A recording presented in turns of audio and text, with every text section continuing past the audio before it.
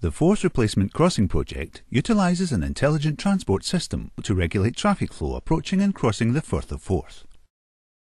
Overhead gantries spaced at regular intervals will provide lane control, variable mandatory speed control and bus lane control.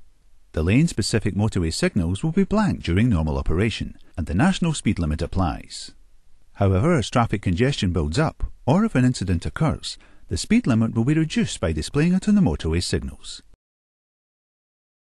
The speed limit displayed is mandatory. Variable message signs have also been mounted to the gantries.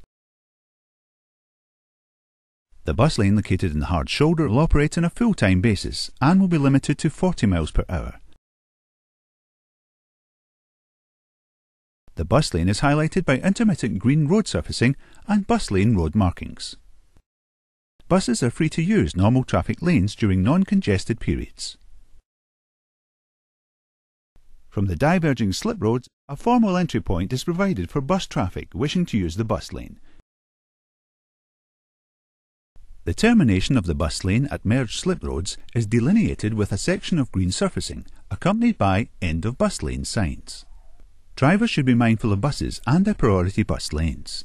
In an emergency, the bus lane will always be accessible as a hard shoulder. Buses will be directed to use the normal traffic lanes. Emergency refuge areas should be used by drivers in an emergency if possible. The emergency refuge areas contain emergency roadside telephones. ITS increases road operational efficiency, capacity and safety.